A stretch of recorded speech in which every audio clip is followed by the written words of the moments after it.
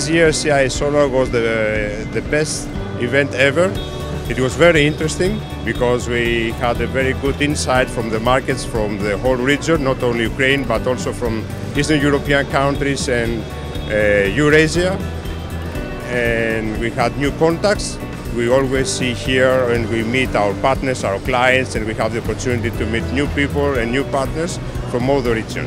So it was very interesting, and we hope the same will happen also in the next years.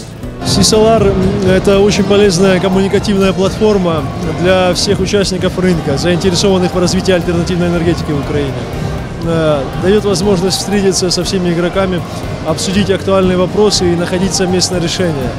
Поэтому CISOLAR – это полезная платформа, и мы считаем, что данные мероприятия должны проходить. Очікуємо 2019 рік дуже завантажений, дуже вирішальний для всього ринку і для нас, як для юридичної компанії, яка буде приймати участь в супроводі як впровадженні законодавчих механізмів, так і допомозі правовій при супроводі реалізації певних проєктів на цьому ринку. В ближайшие 3-4 года это будет хороший бизнес.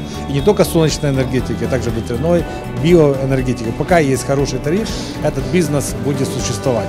Еще хорошая новость, что банки потихонечку уменьшают процентную ставку на зеленую энергетику и выдают более длинный кредит. Это очень важно.